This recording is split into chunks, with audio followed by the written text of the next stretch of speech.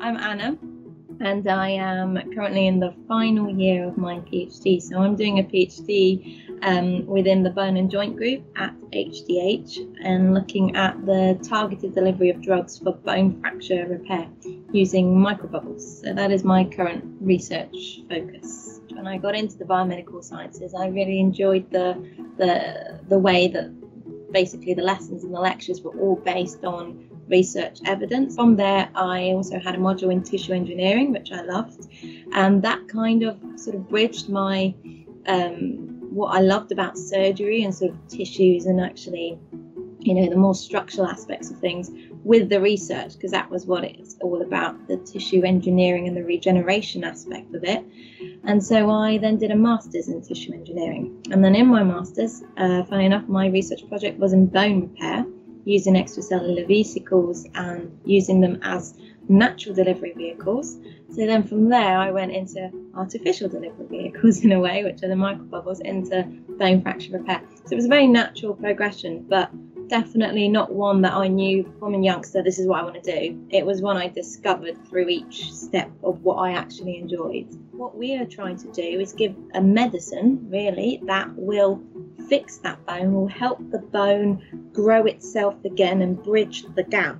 But the problem with those kind of medicines is you can't take them like you would take Panadol or paracetamol, because when you take a medicine, you swallow it, it goes inside your blood, and then it goes everywhere, which isn't a problem with common medications, but it is a problem if you're taking a medication that makes your bone grow, because then you would technically have bone growing in places that you shouldn't. So that's why we're putting our medication inside a bubble, and this bubble stays inside the bloodstream as if a train on a train track. It's got a set path until it arrives where we want it to get to. And once it gets there, we can put ultrasound from the outside of the body at the fracture site. So it's basically like saying you've got a camera on the outside of your body, and when those bubbles cross the area where your camera is, you can see them. So because we can see them, that's very convenient, because as soon as you can see them and you stimulate them, what happens is they'll pop. So if they pop, they'll release the medicine that's inside them.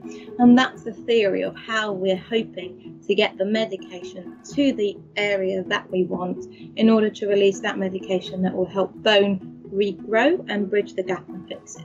And I always describe it to students as a bit of detective work, whereas the difference with sort of like a detective work is you go and you're trying to find the evidence to say that this person has done something bad, whereas in our case we've got a question and we don't really know the answer, so we have to engineer that evidence. So we put together the experiments to provide us with that evidence, and then we evaluate that and see has that answered a question or not.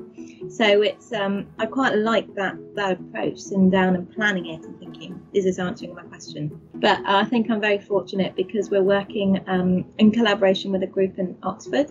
So we have our group, which consists of myself, another PhD student who started the same year as myself, and a postdoc.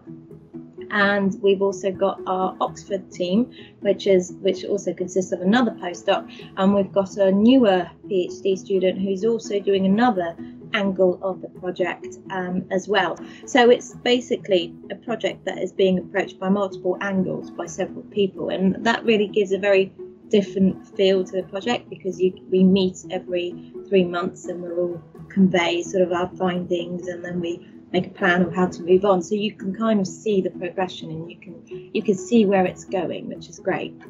Everything has a good outcome. It's quite a positive way of looking at things, because I think if you don't, then you just feel like, oh, nothing's worked, you know, nothing's going to go anywhere.